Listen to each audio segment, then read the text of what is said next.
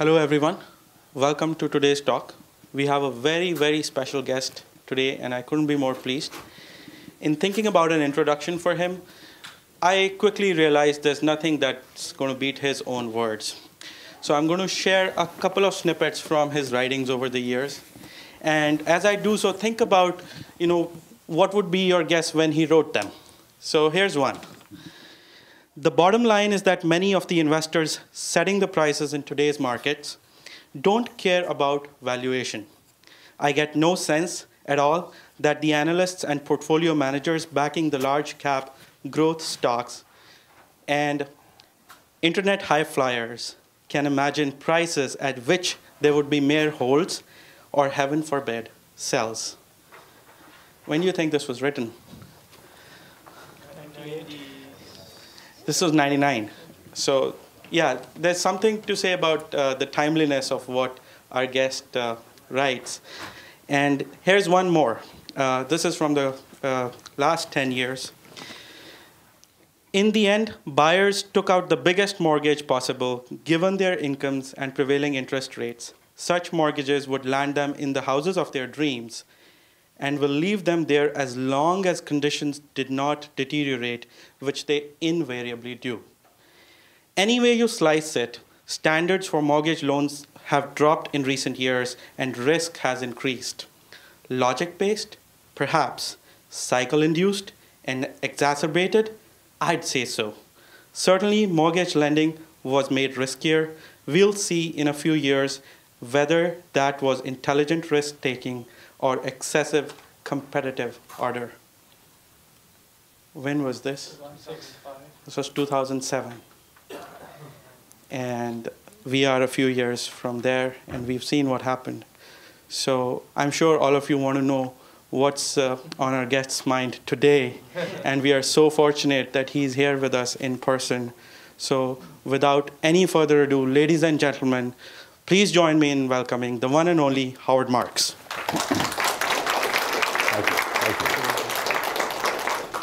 Well, that's quite an introduction, and Saurabh puts a lot of pressure on me that I have to be right. So it's hard. But I'm really excited to be here. I want to thank Saurabh for setting up this event, and he's worked very hard to make it go well for you and for me, and I hope it'll be fun for all of us. And because I get the impression here at Google that fun is important, right? Absolutely. And so, there aren't too many things in life that are worth doing if they can't be fun. As you know, I wrote a book in 2011 called The Most Important Thing. And the reason it has that title is because I would find myself in my client's office and I would say, the most important thing in investing is controlling risk.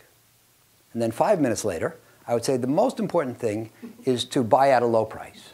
And 5 minutes later, I would say the most important thing is to act as a contrarian.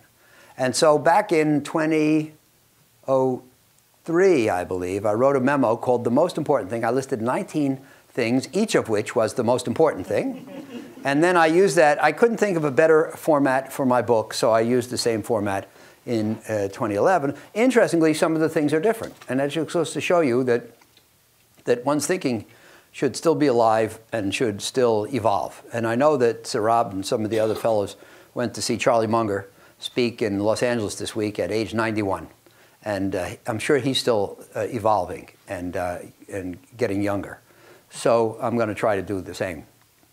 Now, I should tell you, and I don't know if you know this, but I write memos to the clients. And I'll refer to a lot of memos in this session probably. And they're all available on oaktreecapital.com website, and the price is right. They're all free. And so, I've been sending them out now 25 years. I started in 1990.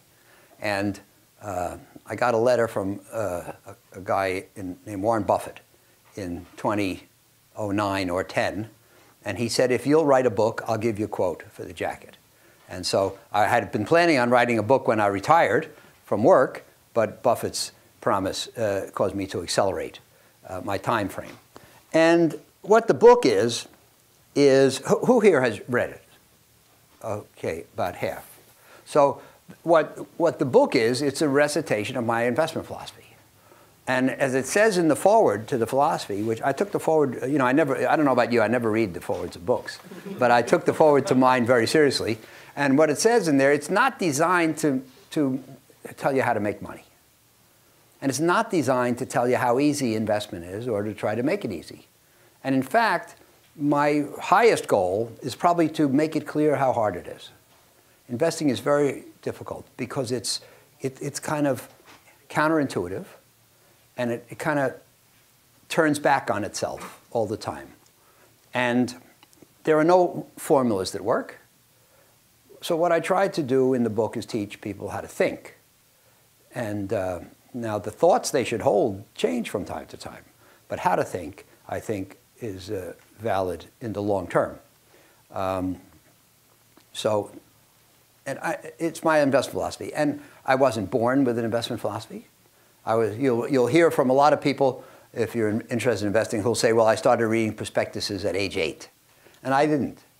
At 13, I invested my bar mitzvah money, which I didn't do. And in fact, when I was getting out of graduate school, age 23 in 1969, so I know you can all do the math, I didn't know what I wanted to do. I had studied finance at Wharton and accounting at Chicago, and I knew I wanted to do something in finance, but I wasn't very specific. So I interviewed in 5 or 6 different fields: large consulting firm, small consulting firm, accounting firm, corporate treasury, investment management, investment banking, 6. And I ended up in the investment business. Why? Because I had had a summer job in '68 at Citi in the investment research department. I liked it. Had fun, right? That's a good reason.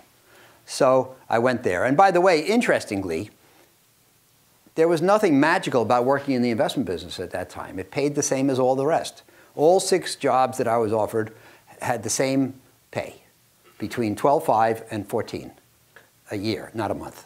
And there were no famous investors at the time. Investing was not a household word. There were no investment TV shows. So I just did it because I liked it. I liked the people, and I thought that the investing was intellectually interesting. So I didn't have a philosophy then when I started.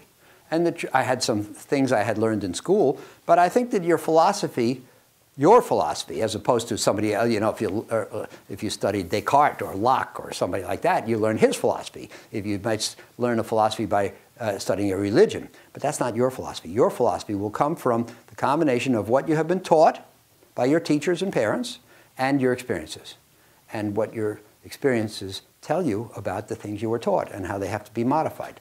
So I developed my philosophy over, it might seem like I started writing the memos a long time ago, 25 years, but I had been working already over 2 decades at that time. So I think that the integration of real life into philosophy is essential. Now, I prepared a few slides for today, and basically the slides are here to illustrate where the philosophy came from. Talk to you about some of the foundations and roots. So I call it Origins and Inspirations, and I hope you'll find it interesting. So, first of all, not in order chronologically, but hopefully in order to try to make something intelligible. Fooled by Randomness by Nassim Nicholas Taleb. Now, who here has read that? All right, more people than have read my book. And I think it's very important. I think it's an excellent book with very, very important ideas. Now, don't tell Nassim I said this, but I tell all the people I speak to that it is either the most important badly written book or the worst written very important book that you'll ever read. I think it's not very clear, and I think it's not, well, maybe there's no attempt to make it clear. But I think a lot of the ideas are very important and even profound, in my opinion. So among other things, and the basic theme is that in investing, there's a lot of randomness.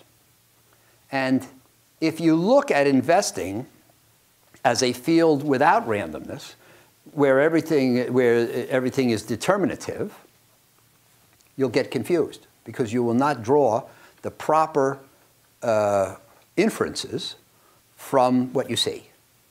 For example, just a brief example, you see somebody and they report a great return for the year. The scientist who thinks that the world, that the investment world runs like the world of physics might think, well, great return, that means the guy's a great investor. But in truth, it might be somebody who took a crazy shot and got lucky. Why? Because there's a lot of randomness in the world. When I went to Wharton, 1963, the first book I remember learning was called Decision Making Under Uncertainty by C. Jackson Grayson, who became, as I recall, America's first energy czar. And I learned a couple of important things from that book. Number one, that you can't tell from an outcome whether a decision was good or bad. It's very important. Most people don't understand this. Totally counterintuitive. But the truth is, in the real world where there's randomness at work, I mean, if you build a bridge and it falls down, then you must assume that the engineer made a mistake, that it was a bad decision to build the bridge that way. But in the real world of where there's randomness, good decisions fail to work all the time. Bad decisions work all the time. The investment business is full of people who are, quote, right for the wrong reason. Made a bad decision. It didn't work out the way they thought, but they got lucky, and they were bailed out by events. So this is very important, and this is the basic theme of Fooled by Randomness, Taleb's first book. Since then, he has written the Black Swan, which became more famous, but I don't think it's as good a book. And he's written a book called Antifragile. And that one didn't get famous. But I think that this book is something everybody should read it if you have an interest in numbers, investing, and how the world works. So it's, as I say, the book is all about the role played by luck. And basically, even if you know what's most likely, many other things can happen instead. This is very, very important. We talked earlier at lunch about what's the most important lesson you can draw. Well, of course, I'll never say most important to anything, but one very important lesson for you to learn is that you should not act as if the things that should happen are the things that will happen. Again, in the world of the physical sciences, you can probably bet that that's true. And the electrical engineer knows that if he turns on a light switch over here, the light will go on there every time, because it's subject to physics, not in the world of investing. And so for every possible phenomenon, there is a range of things that can happen. There may be one where it's possible to discern which one is the most likely. And if we draw a probability distribution, that may be the highest point on the distribution, the most likely single outcome. But that doesn't mean it's going to happen. And the reason we don't have many probability distributions that look like this, but rather that look like this, is because a range of things can happen. And it's very, very important to notice that, number one, there are lots of things that can happen, so you have to allow for them. And number two, the thing that is most likely to happen is far from sure to happen. So that's very key. There's a professor at the London Business School who put it succinctly. He said, risk means more things can happen than will happen. And this is profound, in my opinion.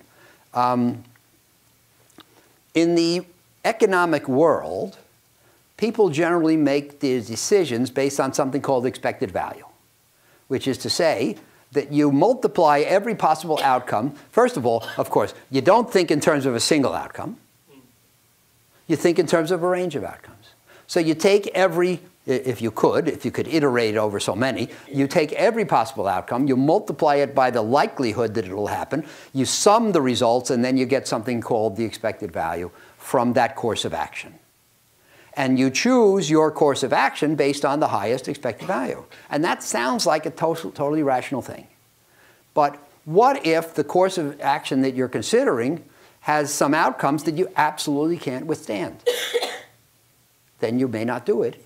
You may not do the highest expected value course of action because it has some you can't live with.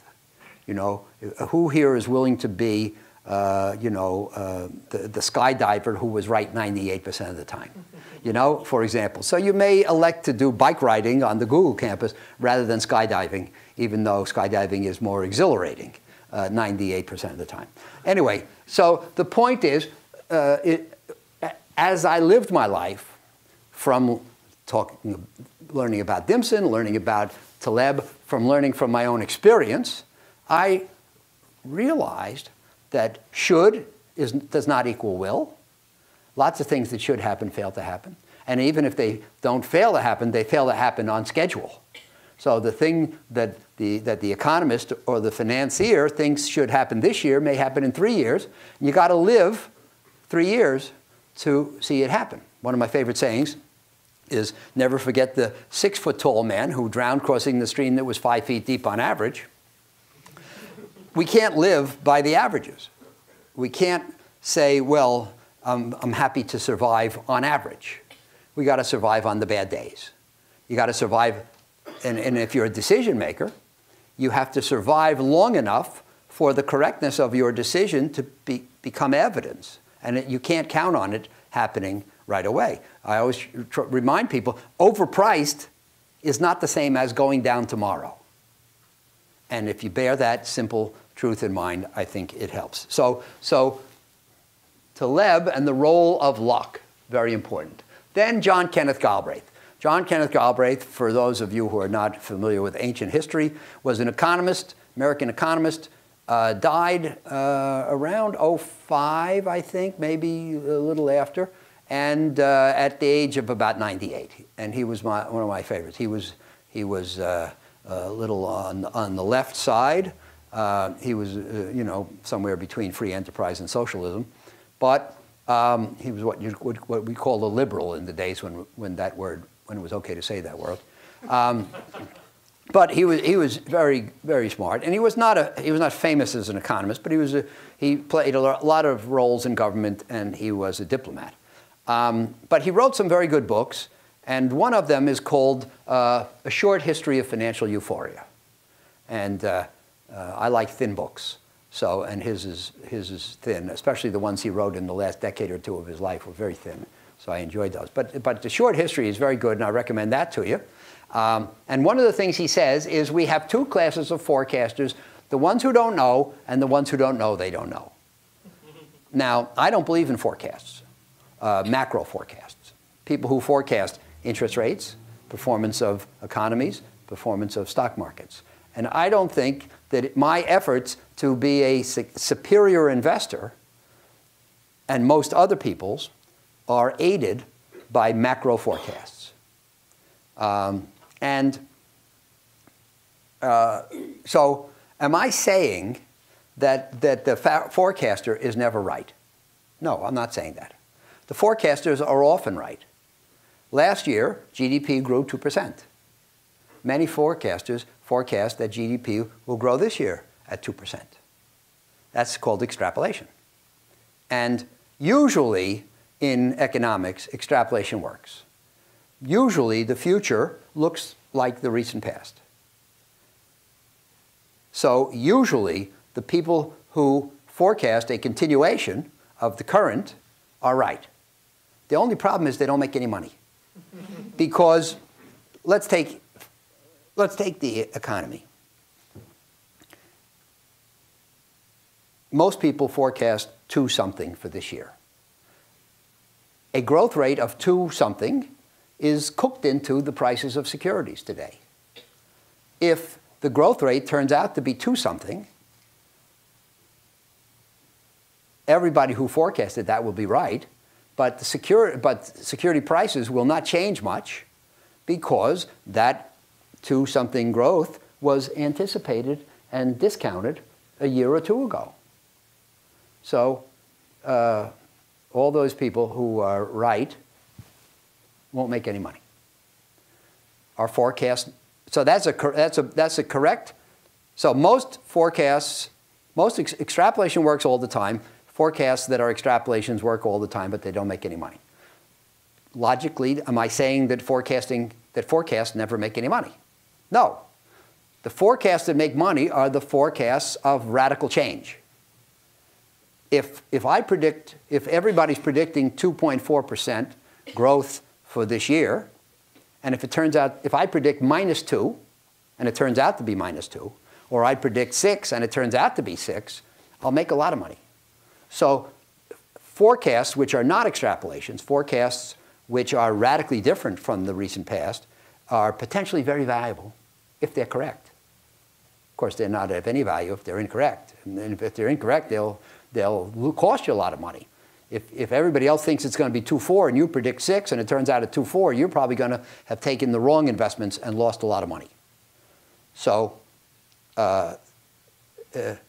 deviant forecasts, which turn out to be right, are potentially very valuable, but it's very hard to make them.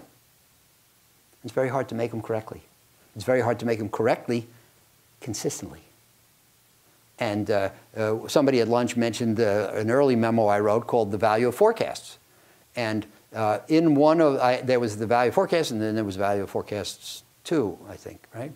And in one of those, I reviewed the history, the recent history, of the Wall Street Journal poll. Every 6 months, the Wall Street Journal publishes the results of a poll of economists. And on, GDP growth, CPI, value of a dollar, the price of oil, whatever it might be, a bunch of phenomena. They do it consistently. And they ask like 30 people consistently over time. And so it shows basically that most of the time, when people get it right, it's because they predicted extrapolation and nothing changed. Once in a while, something changes radically, and invariably somebody predicted it. But the problem is, if you look at that person's other forecasts over the years, you see that that person always made radical forecasts and never was right any other time. So of course, if you're getting your information from a forecaster, the fact that he was right once doesn't tell you anything. You wouldn't, the views of that forecaster would not be of any value to you unless he was right consistently. And nobody's right consistently in making deviant forecasts. So the bottom line for me is that forecasting is not valuable. And that's something that my experience has told me. So we don't know what's going to happen, and randomness will play a big role in what happens. And randomness is, by definition, unpredictable. Number 3, The Loser's Game by Charlie Ellis. This is very interesting. Anybody here know the name of the company TRW? Few people. TRW used to be a big conglomerate, and now it's known primarily for credit scores. And there was a guy named Cy Ramo. He was the R. It was Thompson, Ramo, Woolridge, and he was the R in TRW. And very smart. And Cy Ramo wrote a book, and it was about winning at tennis. Who here plays tennis? Okay, this is good, because as I go around the world now, very few people play tennis anymore. But what Ramo said is that there are 2 kinds of winning tennis players. If you look at Pete Sampras or Nadal or Djokovic, how do they win? The winning champion tennis player wins by hitting winning shots. He hits shots that the opponent can't return. They're either so well placed or so strategic or so fast and hard that the opponent can't return them. And if Nadal hits a shot which is not a potential winner, then his opponent can probably put it away because it doesn't have enough difficulty on the ball. So the championship tennis player wins by hitting winners. You play tennis, right? How do you win? Do you win? Sometimes. How do you win? If I win, it's by not hitting it out. That's right. The amateur tennis player, like him and me, we win not by hitting winners, but by avoiding hitting losers. And we believe that if we can just push it back 20 times and just get it over the net 20 times, our opponent can only do it 19. We believe that we'll outsteady him, outlast him, and eventually he'll hit it into the net or off the court. We'll win the point. But we'll win the point without having hit a winner. So there are obviously two styles of tennis. And so the same is true for investing. And so Charlie Ellis wrote an article called The Loser's Game. And he said he thought that in investing, so championship tennis is a winner's game. It's won by winners. He thought amateur tennis is a loser's game. It's won by the people who avoid being losers. He thought that Charlie thinks, or thought, that investing is a loser's game. And so the best way to win at tennis is at investing is by not hitting losers. Now, I believe also that it's a loser's game, not as much as Charlie believes, and not for the same reason. Charlie believes that investing is a loser's game because the market is efficient and securities are priced right. I believe there are inefficiencies. I just think it's hard to consistently take advantage of them, and you have to be an exceptional person to take advantage of them on a consistent basis. And you know, the reason that the pro can go for winners is because he is so well schooled and practiced and steady and talented that he knows that if he does this with his foot and this with his hip and this with his elbow and this with his wrist, that the ball will go where he wants. He doesn't worry about miscues, wind, sun in his eyes, distraction. He's so well schooled. And in fact, you know, in scoring tennis matches, they keep track of something called unforced errors. And the reason they keep track of them is because there are so few. The pro doesn't make a lot of unforced errors. We make unforced errors all the time. And so we have, in order to survive, we have to avoid them. So the point is, if you're going to be an investor, you have to decide, am I good enough to go for winners? Or should I emphasize the avoidance of losers in my approach? And then the fourth input, so I say here that the difficulty of getting it right is what makes defensive investing so important. Because it's just, for us, in investing, especially because there's randomness, if we do the right thing with our foot and hip and arm and elbow, we're not going to get a winner every time. And then the fourth origin that I wanted to talk to you about today was my meeting with Mike Milken in November 1978. So in 78, I got a call from my boss at Citibank, and he said, there's some guy in California named Mike Milken, and he deals with something called high-yield bonds. Can you figure out what that means? Because one of our clients had asked for a high-yield bond portfolio, and in that day, nobody knew about it. It was unknown. And so I met with Mike in November of 1978. He came to see me at Citi in New York. He was looking for clients. He was just starting off in the high-yield bond industry, and it was a great meeting. And he explained to me that if you buy AAA bonds, there's only one way to go. AAA bonds are bonds that everybody thinks are great. Their companies are making a lot of money. They have prudent balance sheets. The outlook is good. Everything's perfect. So if everything's perfect, that means it can't get better. And if it can't get better, that means it can only get worse. It doesn't have to get worse. But if there is a change, it's going to be for the worse. And if you've bought a bond on the assumption that it's perfect and it gets worse, then you lose money. So that's important. On the other hand, he said, if you buy single B bonds and they survive, there's only one way for them to go, which is upgrade. Now, that's not exactly true because they can default and go bankrupt. But the ones that survive will go up, will be upgraded, and the surprises are likely to be on the upside. So this is very important. Again, this is about trying to hit winners, avoid losers. And if you're buying bonds that most people don't think much of, it's hard to have a big loser because such low expectations are incorporated. Now, let me digress for a minute because this is really important. How do you make money as an investor? The people who don't know think the way you do it is by buying good assets, a good building, stock in a good company, or something like that. That is not the secret for success. The secret for success in investing is buying things for less than they're worth. So if you buy a high-quality asset, you know, and I say in the book, there's a guy on the radio, I used to, when I lived in LA, I listened to NPR on the way to work. And there was a guy and I heard him say it. He said, well, if you go into a store and you like the product, buy the stock. This couldn't be more wrong. Because what determines the success of an investor is not what he buys, but what he pays for it.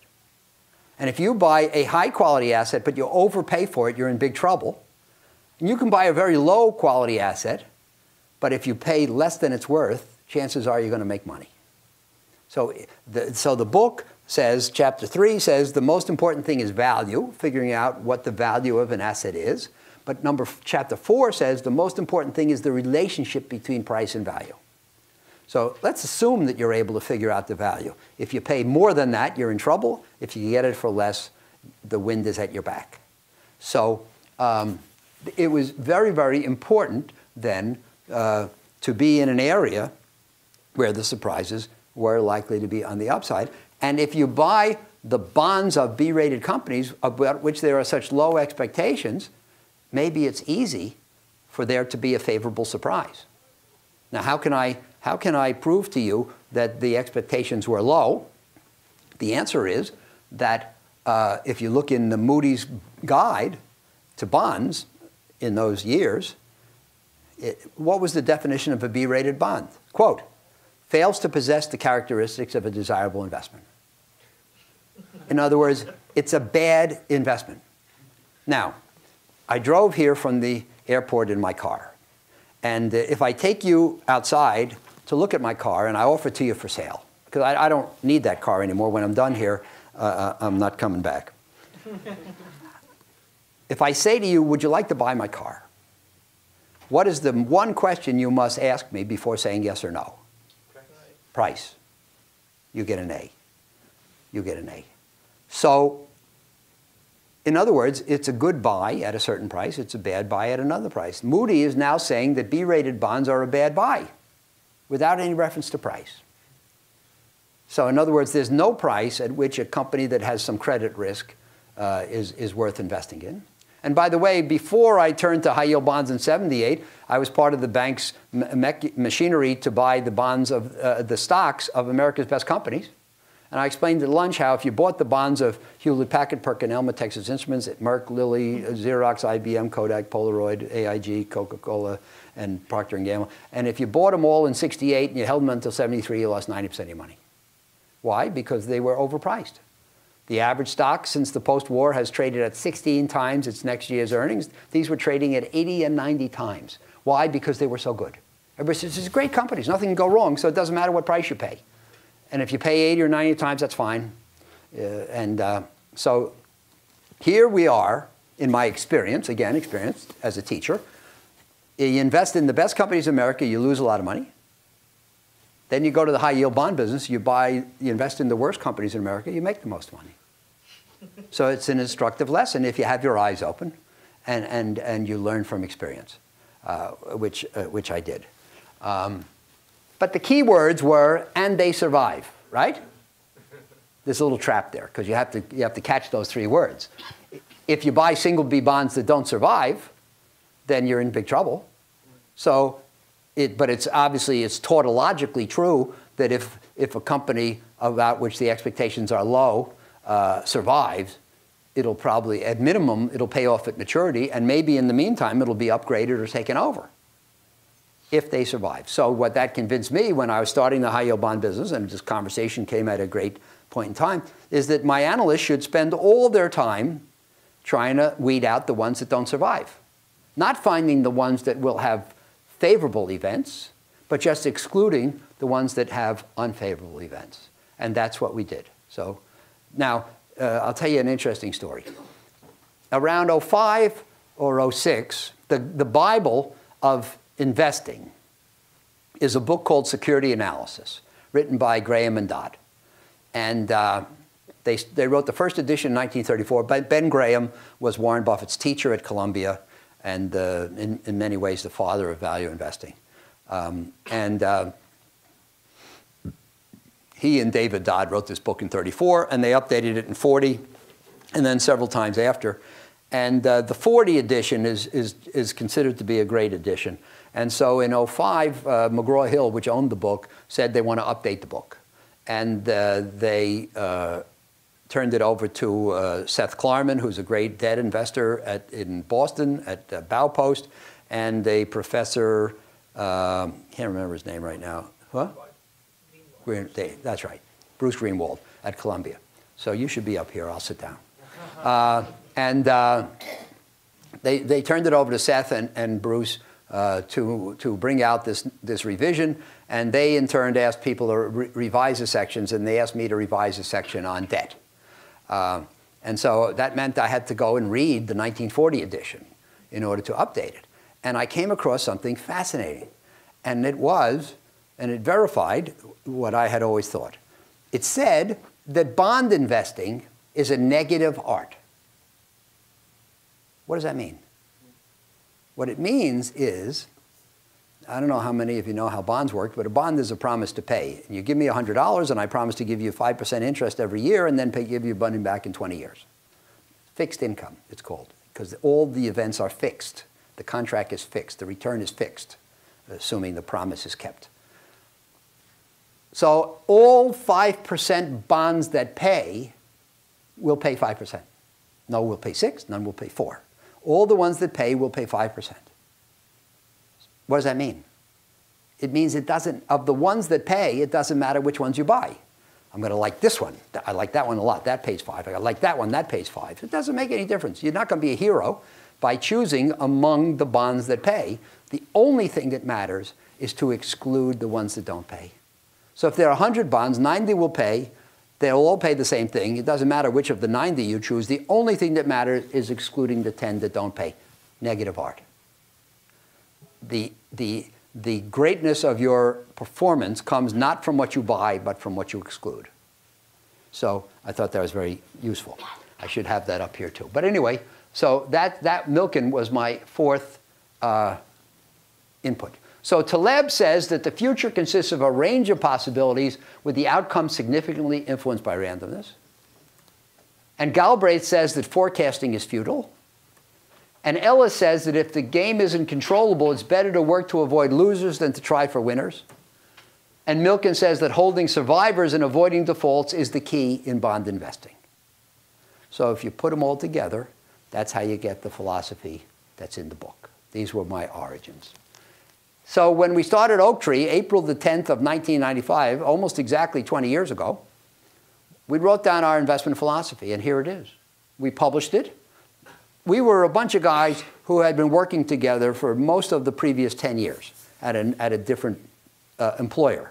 And we left there as a group, and we started Oaktree. And so for a philosophy, so I believe in writing things down, and like learning at the Lou says today, write them down, right?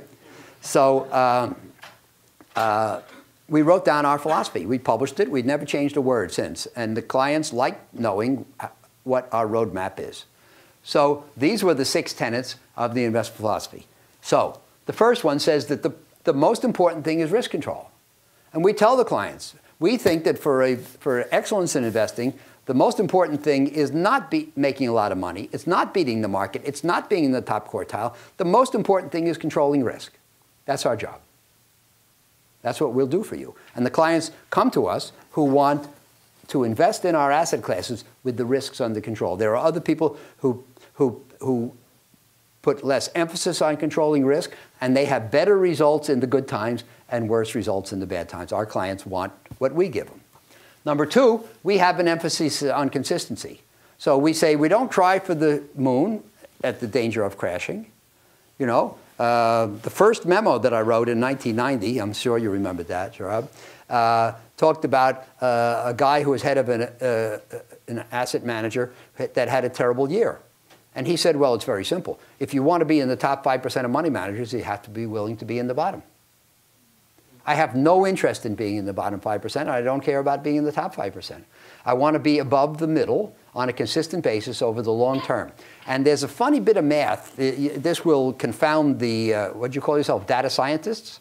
This will confound the data scientists in the room. But so in that first memo, I contrasted the comments from that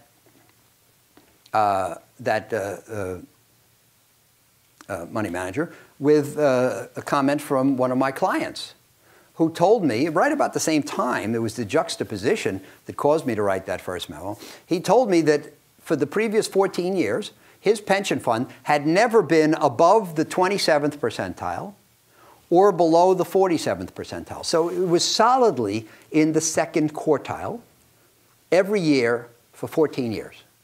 So let's see, 27, 47, the average of that is 37, right? What percentile do you think that fund was in for the whole 14 years? 4. And if you think about it, it's really almost mysterious. Why the 4th, not the 37th? And the answer is that when people blow up, they really blow up. And so we said we want consistency. We want to be a little bit above the middle all the time. Maybe we'll pop up to the top in the years when the markets are terrible and our risk control is rewarded. But we think that over a long period of time, we'll be very respectable that way, and our clients will have an absence of bad experiences, which I think for them is very important. So then, macro forecasting is not critical to investing. We do not make our decisions based on macro forecasts, as I explained to you. We all have opinions. Our official dictum is that it's okay to have an opinion, you just shouldn't act as if it's right. And I think this is very important. You know, Mark Twain said, it's not what you don't know that gets you into trouble, it's what you know for certain that just ain't true. And so we try to avoid holding strongly to those macro opinions. And finally, we don't do a lot of market timing, which is very, very hard to do.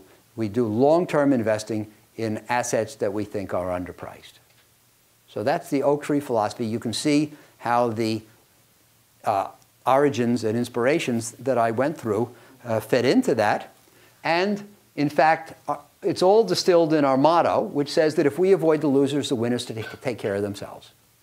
And if we can make a large number of investors and just weed out the problems, then we'll have, just think of the bell-shaped curve. We'll have a lot that do okay, and an occasional one which is exceptional, if we can weed these out. So a lot of money managers go into the clients and say, we will get you in the top quartile, into the great right-hand tail. I think it's hard to do on a consistent basis. And if you aim for the right-hand tail and you miss, you end up in the left-hand tail. What we say is, we'll just lop off the left-hand tail. And if we can do that successfully, and we pretty much have, then what'll you have?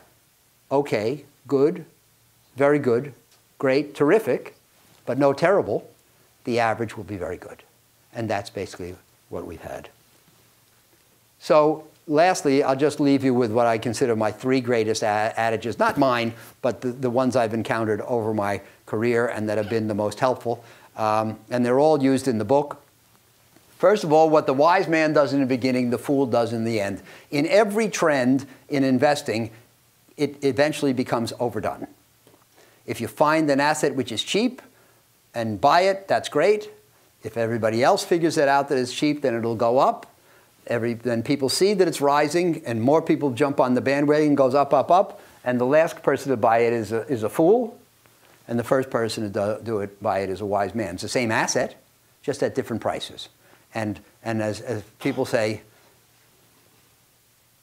first the innovator, then the imitator, then the idiot. So that's another way to look at this adage. Number 2, never forget the 6-foot-tall man who drowned crossing the stream that was 5 feet deep on average, kind of like that skydiver who's right 98% of the time. It's not sufficient, depending on how you want to live your life, to survive on average. We have to survive on the bad days. So we have to be able to survive the low spots in the stream. your portfolio has to be set up to survive on the bad days, so you won't be shaken out of your investments. And then finally, being too far ahead of your time is indistinguishable from being wrong. And yet that's a great challenge because, as I said before, the things that are supposed to happen will not necessarily happen, and they absolutely will not happen on time. So you have to be able to live until the wisdom of your decisions is proved, if at all. So all of these things, I think, say something about modesty and humility of belief rather than cocksureness, which I think is the greatest risk. So with that, Saurabh, I'll stop talking, and we have a little time left, and I'd love to take your questions. That's what I'm here for. Thank you, Howard. This was fascinating. So we are open for questions. Please raise your hand, and I'll bring the mic to you. The thing you said about what the wise man does in the beginning, the fool does in the end, you can come up from a single stock, and you can think about your whole philosophy that way. So you've been focusing here on avoiding losers, and maybe humans are kind of generally focused on trying to find winners. Maybe that's what we'll always do wrong. But if everybody in the world is trying to avoid losers, maybe the wise investor now shoots for the winners. Do you know what I mean? It's sort of self-balancing. Sure. Well, number one, I don't think that we have to worry about everybody becoming too prudent or too wise, because we're talking about human nature. Charlie Munger, the boys went to see Charlie Munger this week. One of the great quotes that Charlie gave me was from the philosopher Demosthenes, who said, "For that which a man wishes, that he will believe." What do most people want more than anything else? They want to get rich. Very few people think that the future, the secret to their happiness comes from prudence and caution. Most people think it comes from that stroke of genius, which will put them on easy street. But you're absolutely right, and there are times when most people behave in a prudent and cautious manner. When is it? It's in a crash, when security prices are down here, right? That's the time to turn aggressive and buy. So Buffett says, the less prudence with which others conduct their affairs, the greater the prudence with which we must conduct our own affairs. And there are times when we should turn aggressive, and that's when everything's being given away. So you said that you do not predict, you did not make any macro forecasts, right? But actually, the macros can affect companies in a lot of ways. Like, I mean, if you have interest rate like 30%, I mean, 99% of the companies will be gone, or something like that, right? So how do you even make an investment? Okay, so now I know I'm not coming back to Google anymore because the people are too intelligent. Because this is one of the great traps. I say that we don't invest on the basis of macro forecasts. But you have to have an economic framework in mind when you predict the fortunes of individual companies. What I would say is, what we try to do is it's one thing to say that oil is at 50 and we're going to invest in this company because it will do fine if oil's at 50, survive if it goes to 30, and thrive if it goes to 70. But it's another thing to say oil is 50, I think it's going to 110, I'm going to invest in this company, which is going to be great if it goes to 110, but bankrupt if it stays at 50. So the question is, how radical are your forecasts? And we try to anticipate a future that looks pretty much like the norm and make allowance for the thing that things other than the norm can happen. And I can't really be much more concrete than that. It's all, all this, by the way, all this stuff is judgment. There are no rules, there are no algorithms, there are no formulas that always work. None of this is any good unless the person making the decision has superior judgment. And, the first chapter of the book says the most important thing is second-level thinking. Most people think on the first level. To be a superior investor, you must think on the second level. You have to think different from everybody else. But in being different, you have to be better. So the first level thinker is naive. He says, this is a great company, let's buy the stock. The second level thinker says, it's a great company, but it's not as great as everybody thinks it is. We better sell the stock. That's the difference between being an average person and a person with superior insight. By the way, most people are not above average. Yes, sir. Do you think diversified index funds adequately protect the amateur investor from losers? Well, this is a great question. The role of the index fund. A lot of people say, I'm going to take a low-risk approach. I'm going to invest in an index fund. And they are confused. What an index fund does is it guarantees you performance in line with the index. So the point is, because of the operation of what's called the efficient market, not many people can beat the market. It's true. Most mutual funds do not beat the market. Most mutual fund investors would be better off just being in an index fund.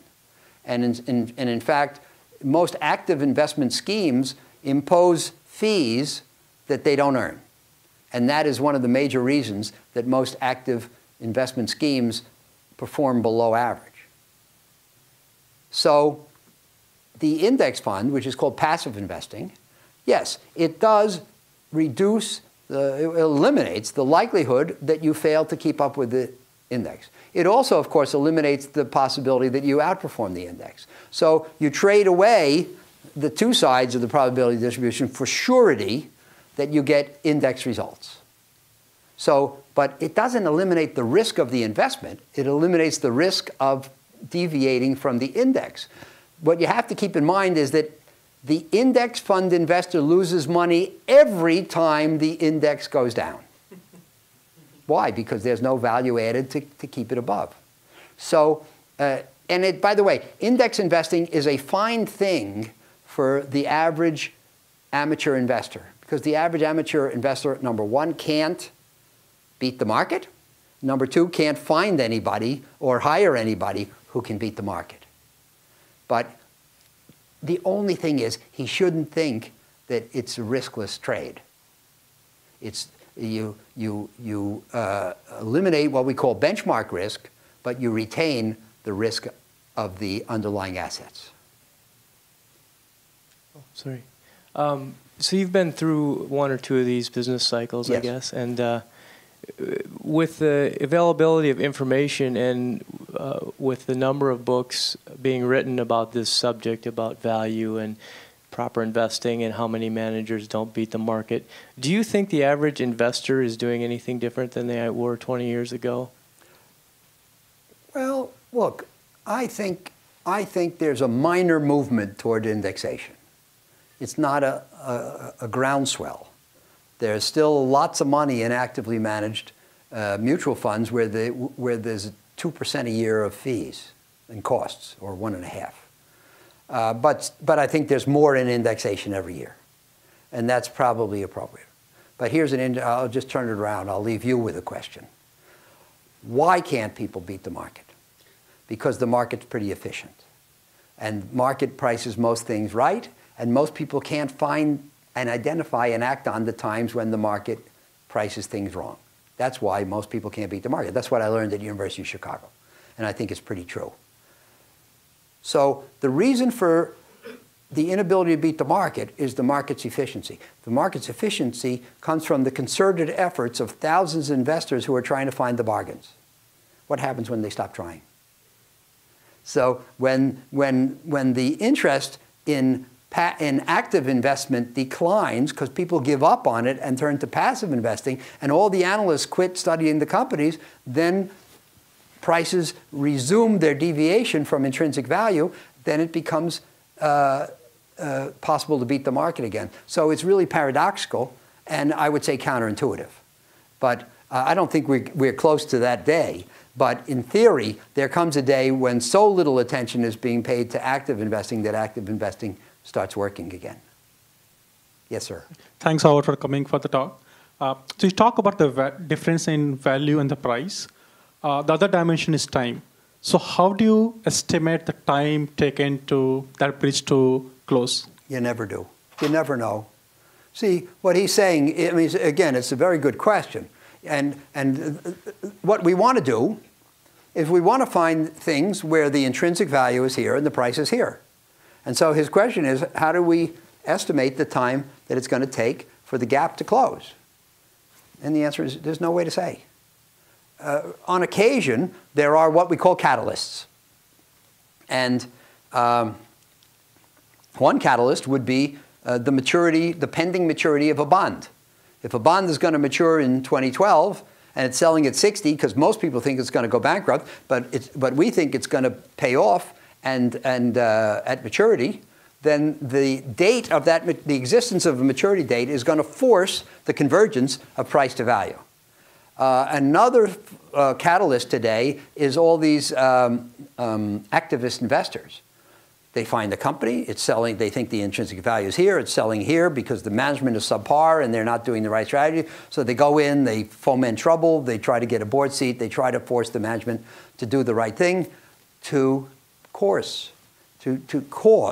the price to converge with the value. So there are a few catalysts in the world, but generally speaking, you buy a stock, you hope, you think it's worth here, the price is here, you hope it'll converge, but there's no way to estimate the time. And that's the reason why being too far ahead of your time is indistinguishable from being wrong, because it can take a long time. So would you always look for presence of catalyst when you find a gap? Well, there aren't enough. I mean, it happens, you know, most of what we do is in the fixed income world, and there are more catalysts in the fixed income world than in the equity world. You find a stock, you know, how many stocks do you think the activist investors go after a year? 10, 20, 50, 100, no more. There are thousands of stocks. So most stocks are never going to get catalyzed. Curious if you could tell us what it was like when you were out raising money for Oaktree in the early days. I would imagine that today some clients are skeptical, but I would imagine that was it a lot different for you back then? And well, by the time we started Oaktree, it wasn't that hard because we had a reputation. But when you know, when I started raising money for our strategies, 1978 junk bonds, 90% of investment organizations like Google had a rule, a concrete rule against any bond investing below A or below investment grade, which is triple B. And of course, Moody's said it's an imprudent investment. So that was very, very hard to overcome. But what you have to do is you have to find a few people. You see, you have to find a few people. You have to go say to them, you should do this because nobody else is. Because nobody else is doing it, it's languishing cheap. You make no money doing the things that everybody wants to do. You make money by doing the things that nobody wants to do, who then turn out to have value. And if you say that message to 100 investors in the beginning, maybe 10 jump on board. After it works for a while, then the rest come on, like the screen says. But hopefully not too extreme. But the point is, it was very hard in the beginning. And you know, in certain foreign countries, it was even harder because in certain foreign countries where the thinking is a little more narrow than American thinking, I always thought that if I go into somebody's office, I say, you should do this because nobody else is, they'd call the man in a white coat to take me away. They don't understand. You know, I think that Americans semi-intuitively understand the value of contrarianism and of being a maverick. But in many countries, they just don't get it. So that's an example, high yield. Now, but then we started Oaktree in, oh no, that was at Citi. In '85, I switched from Citi to Trust Company of the West, TCW. And in '88, we brought out the first distressed debt fund. Now, we're not investing in companies that have a risk of default. We're investing in bonds that are either in default or sure to be. And people would say, well, how can you possibly make money investing in the bonds of bankrupt companies?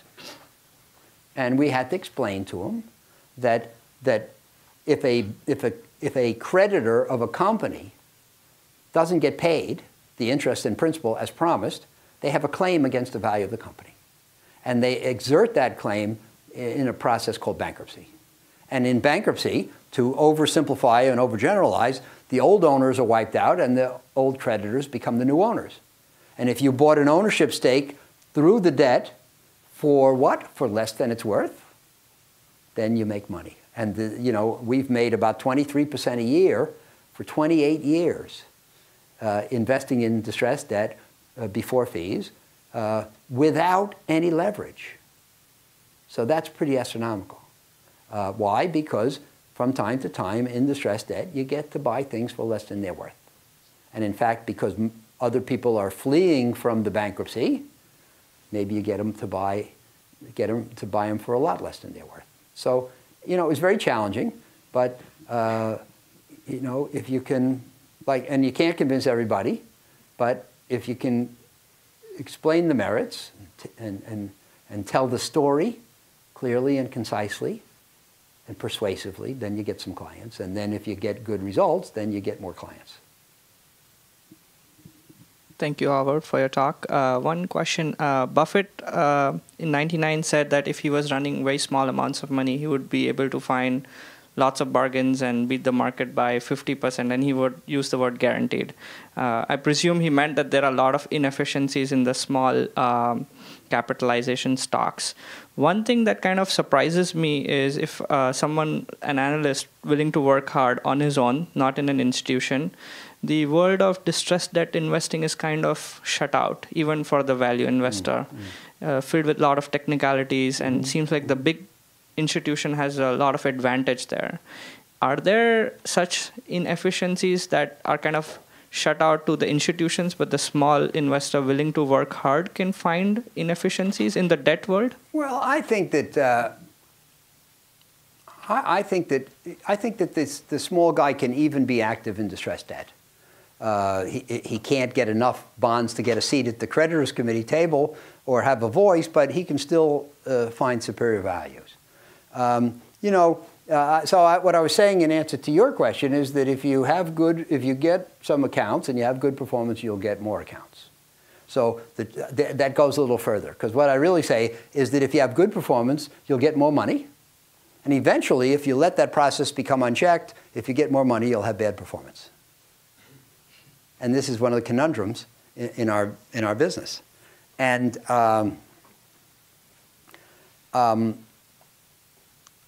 so you have to halt that. But the truth of the matter is that the little guy has an advantage as long as he's willing to stay small. Many people are not, because in the short run, the more money you manage when you get fees, it's a great lure to take on more money, but you have to stop it at a point where before it starts ruining your performance. Now, for the data scientists among us, I always like to point out that if I worked at Firestone tires, and I developed a new tire, and I wanted to know how far it would go, I would put it on a car and run it until it blew up. Right? That's called destructive testing. But as an investor with clients and a fiduciary responsibility, I don't have the luxury of doing destructive testing. So I can't add more. People always say to me, well, what's the limit on how much money you can invest well? And I can't find out by running into the wall. I have to stop this side of the wall. One of the interesting lessons is that if you stop this side of the wall, then you never find out where the wall really is. But that's what we have to do. And so you have to stop. And I believe that the person who has a big brain and a little money and a lot of time and exceptional insight can find great bargains. But you know, that's a pretty daunting list. And I don't think that Buffett's guarantee necessarily extends to everybody in this room.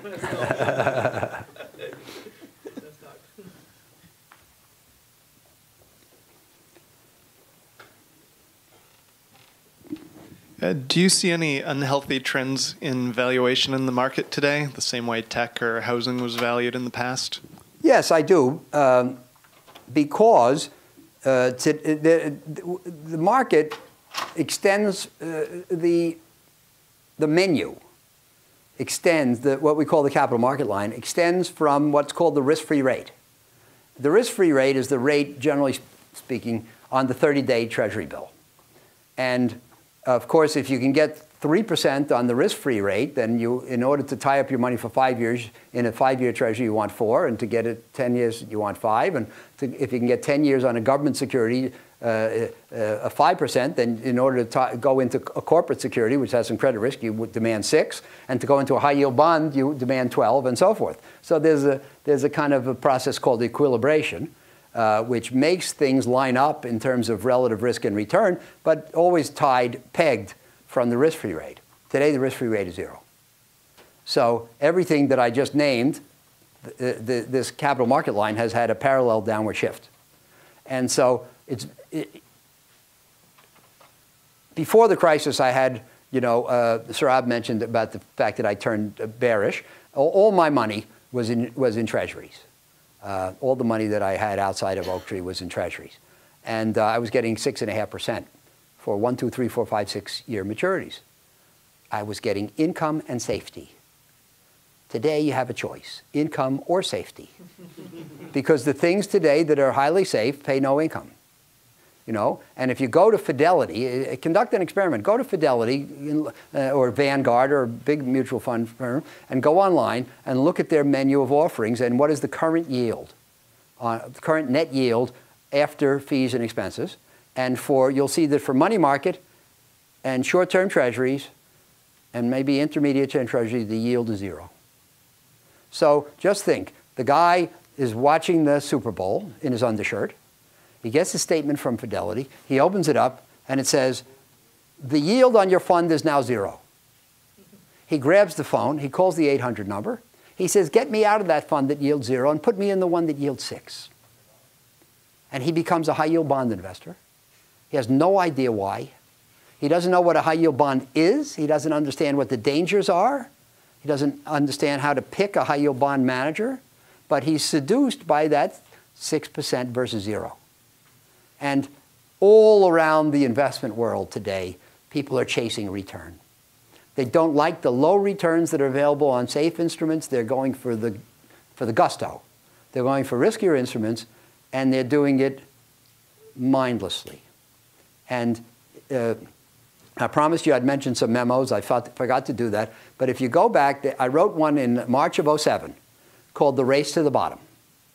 And I talked about the fact that when people are, number one, eager to invest, and number two, not sufficiently risk conscious, they do risky things.